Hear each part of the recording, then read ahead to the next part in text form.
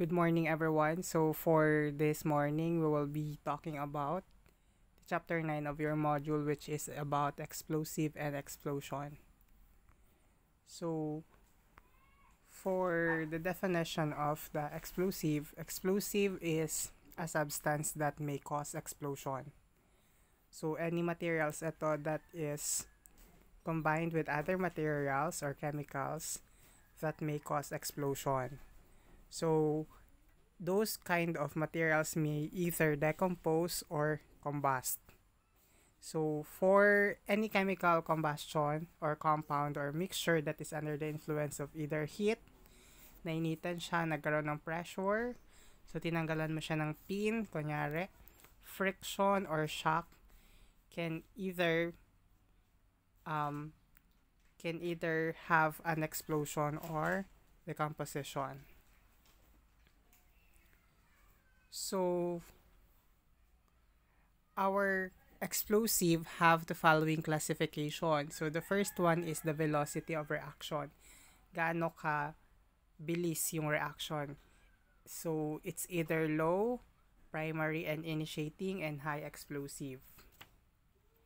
So, when we say low explosive, medyo mabagal yung kanyang decomposition, wherein the materials included here are the black and smokeless powder. So, mabagal ito, and then the explosion here is less than the speed of the sound. So, ang example nito are the launching rockets, projectiles from gun and missile systems. Okay? So, another one is may classification si low explosive as to primer, igniter, and propellant. Pag sinabi nating primer, ito yung nagkakos ng delay. So, example of this are the lead acid and mercury fulminate. So, si igniter naman is igniter in gun propellant and safety blasting fuses. So, dito, ginagamit ito in mining and low power explosive. So, ang component po ng igniter or black or gunpowder are the following. Pwedeng potassium nitrate plus charcoal plus sulfur, sodium nitrate plus charcoal plus sulfur, sulfurless black powder plus potassium nitrate plus charcoal, pyrodex plus potassium nitrate plus potassium perchlorate, and then potassium oxalate plus charcoal plus sulfur plus guanidine. So this one, you can see from among the examples that meron siyang charcoal as its main material that brings or that causes it to have a black appearance. Okay? So, ginagamit ito ulit sa firecracker, distress rockets, delay fuses, signal rockets, and blasting fuses. Okay. Next is the propellants. So, ang propellants natin are ginagamit in launching projectiles from gun, rocket, and missile system. So, here, nilalagyan pa ito ng energetic materials such as plasticizers para mabilis yung kanyang processing. And nilalagyan din siya ng stabilizer to increase its storage life. So, para matagal siyang pwedeng itago, and organic additive to facilitate handling, ignitability, and decrease muscle mesh. So, meaning to say, naglalagay din ng mga non-biodegradable materials to facilitate handling. Madaling gamitin, madaling buksan, and decrease muscle mesh. Okay? So, there are various kinds of propellants that we have. The first one is smokeless powder. So, eto, ang main material neto is nitrocellulose. Kung saan, si nitrocellulose is may component siya ng NC plus NG. So, what is NC? That is nitrocellulose. Tapos, dadagdagan natin siya ng nitroguanidine. So, that is why, pag pinagsama yung dalawa, nagkakaroon siya ng smokeless powder appearance. Okay? So, next is pyrolysis. Pag sinabi nating pyrolysis, this is the composition of any material, tapos nire-reduce siya into a simpler compound brought about by heat from fire. So, galing ito sa word na pyro and lysis. Okay? So, meaning to say, in pyrolysis, yung isang material ay pwede nating ma-simplify by the addition of heat from the fire. And then, ang flame naman natin, or flame, is a gaseous reaction. Ano yung flame? Yung nagliliyab. So, this is a gaseous reaction kung saan umaakyat yung hot gases due to convection. When we say convection, this is the movement of heat from a higher pressure to low pressure area. So, ang oxygen dito is important, and then kailangan masustain yung flame ng isang solid material or liquid. So, halimbawa ng solid material natin is dry leaves, fuels, charcoals ngayon, while liquid or aerosol in a closed room. So, for this, kapag 0 to 5% po yung flame, it can reach up to 1,000 degree or a very flaming hot na fire. So, remember also that the presence of nitrogen can improve the combustion reaction. So, if there is a nitrogen component na nadagdag, mas mabilis siyang masusunog. Okay? So, let us also have the concept about the use of color temperature. So, when we say color temperature, there are 6. So, pag dark red siya, so during the investigation, you will ask or you will observe the color temperature. The first one is dark red. Pag nakita mo that dark red yung temperature, so probably that is around 500 to 600 degrees Celsius. Pag dull red is 600 to 800 degrees Celsius. Bright cherry red is 800 to 1000 degrees centigrade. Orange or orange is 1000 to 1200 degrees Celsius. Bright yellow and white. So white is the hottest kasi white is 1400 to 1600 degrees centigrade. So in your preliminary documentation, as you observe the color of the flame of the fire, you can say that you can predict that the temperature of the fire that is being occurring is on that level. Okay? So, let us recall that in a fire triangle, or in order for a fire to be developed, you need to have fuel, heat, or ignition, and then oxidant. Remember, ignition is needed to start a heat. Okay? For an explosive triangle, kung kailangan magkaroon ng explosion, kailangan siya ng fuel, ignition, and oxidant. Okay, let us continue. So, for the color of smoke and odor being evolved, pag nakita nyo yung color ng smoke or ng usok, so pag white, humid material, meaning is medyo basa yung material. White yung smoke. Pag light gray, that is probably a hay or dayami and a vegetable matter. Pag nakita nyo yung usok, that is black. So, kulang siya ng air. And the black smoke is due to petroleum-based material. So, kapag nakakita kayo ng sinusunog na aspalto, ang usok nun is kulay itim. Ano pa? Yung exhaust or yung usok galing sa automobile or sa sasakyan, that is color black, that is due to the burning of petroleum-based material. So, we have reddish-brown, thick yellow, or brownish-yellow color of the smoke. That is because of nitrocellulose fire sulfur and sulfuric material. And then for biting smoke, pag medyo masangsang yung amoy, may presensya ng sulfur. Pag rotten cabbage-like odor, meron siyang carbon disulfide. Tapos pag medyo amoy bawang, or sibuyas rather, so garlic, it indicates the presence of phosphorus. So how we will be applying those concepts in the fire investigation? The first one is we have to understand the source why the fire was ignited. So hanapin natin yung source bakit nagkaroon ng fire. And then application of the increasing rate of chemical reaction. Bakit mabilis natupok yung material? So you will include that in your observation and investigation.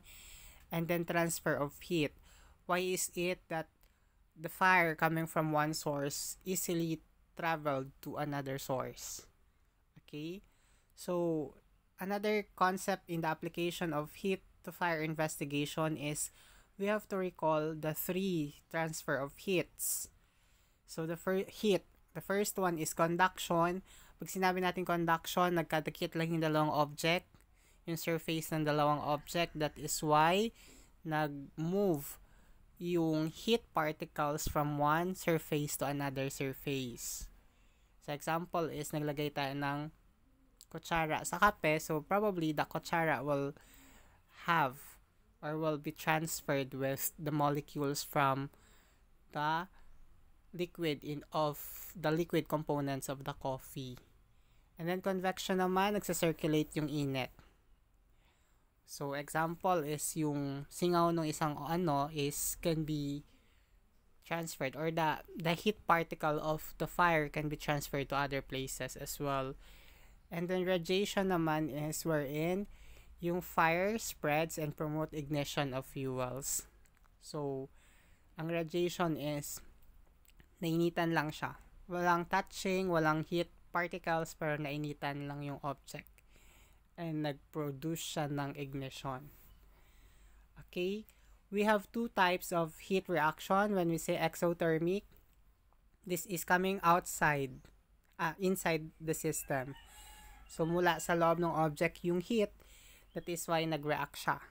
So, anong halimbawa nito? Nabilad yung isang object. So, nainitan yung loob, nag-explode siya.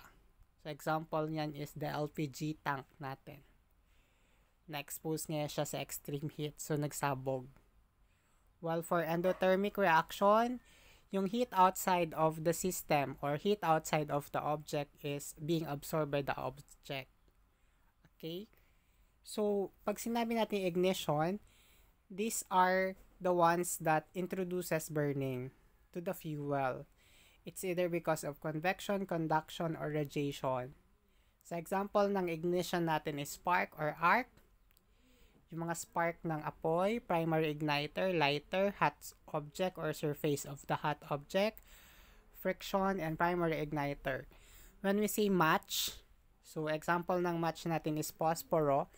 This is the most common device for kindling a flame or kindling a flame. So, kapag nagkaroon ng friction, yung head of the match that contains fuel and oxidizers created a fire or can create ignition that will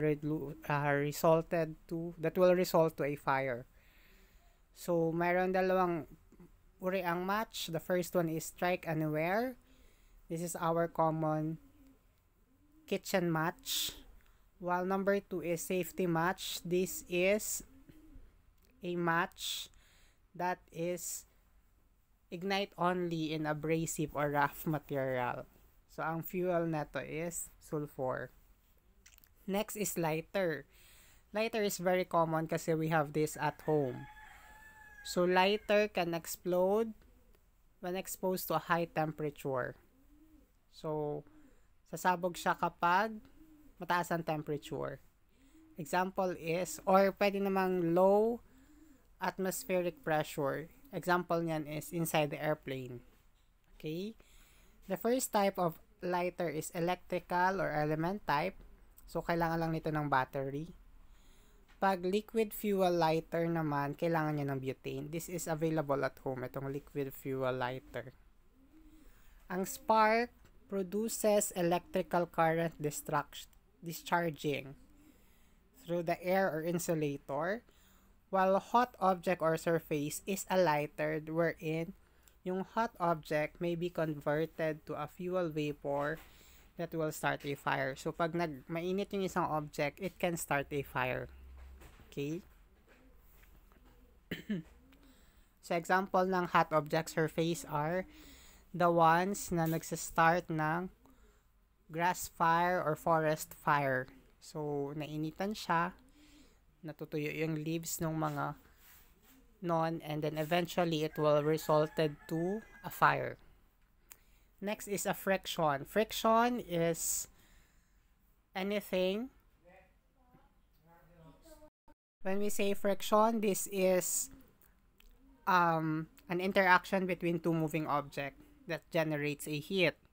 So example ng friction natin is when you have a movement between the two surfaces gaya ng kamay nyo, diba? You are moving back and forth your hands to generate the heat. So when does friction creates a fire? When there are examples wherein the fire or the surface of one object extremely become hot. So example of that is yung brake shoes of automobiles na wala ng yung gulong ng goma yung gulong and na-expose yung metal part niya, and that one causes friction. Okay, other sources of ignition natin is radiant heat. Ito yung pwede mag-start ng fire. Radiant heat, chemical reaction, fireplace and chimney, trash burner and bonfire, hot molten metals, mechanical sparks, and firearm. Okay? Smoking. So, nagtapon ka ng upos ng sigarilyo. Excuse me. Without further thinking na sarado na siya or patay na yung upos. Another one is lightning or kidlat. Spontaneous combustion. Nainitan masyado yung material kagaya ng nagtambak ka ng tuyong dahon and spontaneously nasunog siya without any reason at all. And then ignition of electrical linings, ito yung mga sa mga wirings natin na nagdidikit yung mga linya. Okay?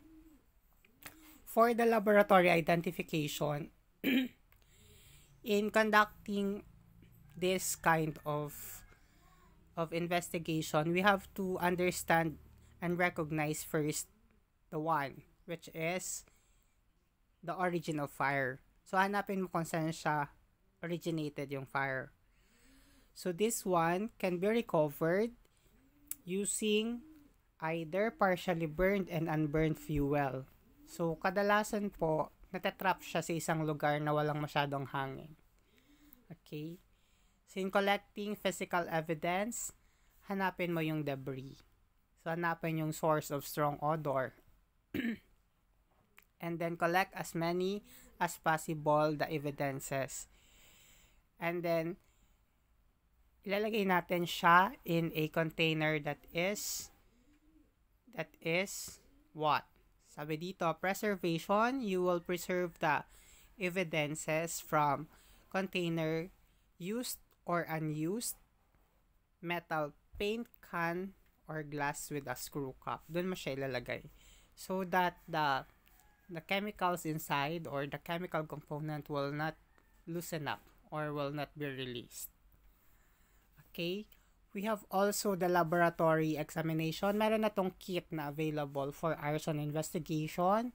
So, gagamitan mo lang siya ng sundan block or the color test kung saan we are allowing the material to evaporate and titingnan natin if there is an appearance of any accelerant. Pag nagbilis yung pagbabago ng color niya.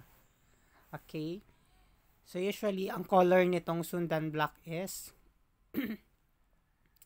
color black, and then titingnan natin kung gaano kabilis siya maging color pink. Okay, for the confirmatory examination, we have gas chromatography with headspace. So, ginagamit ito if we are trying to know if the kerosene, gasoline, starts the fire. Okay. So for the last slide, how to minimize the fire. So we have to be very specific in this. So during your investigation, you can determine the reason why the fire happened because of this factor. The first one is the building design. Kapag maayos yung building design, less yung probability of catching a fire. And safety practices of that building nga. So if the fire safety practices are institutionalized or instituted or are well in place, so probably fire will not happen. And if the fire safety practices are not in place, so definitely that may start a fire. So that would be all. Thank you so much, and please coordinate with your teacher about the activity.